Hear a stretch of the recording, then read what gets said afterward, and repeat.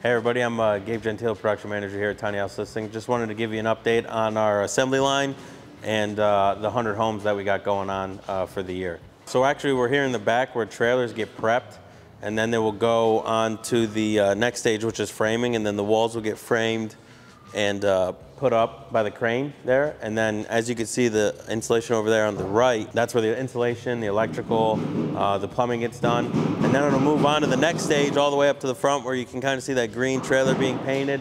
And that's where the exterior siding will get put on.